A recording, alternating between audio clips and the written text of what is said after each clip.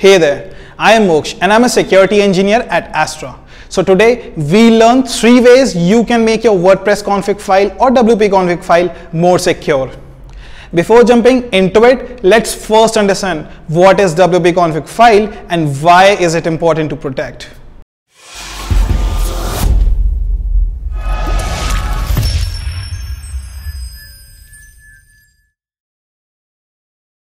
WP-Config file is basically the configuration file of your WordPress which contains all the sensitive information such as database credentials, table prefix, secret keys and so on.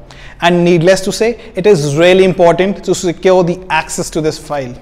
So here are 3 ways to protect your WP-Config file and you can follow any one of them to protect your WP-Config file. 1. You can restrict the access to this file by simply adding this code to your htaccess file. You will need SSH or FTP credentials to make changes to this file. 2. You can simply change the access to this file by changing the file permissions to 400. We have made a detailed video on this. Here's the link to the video. Do check it out. 3.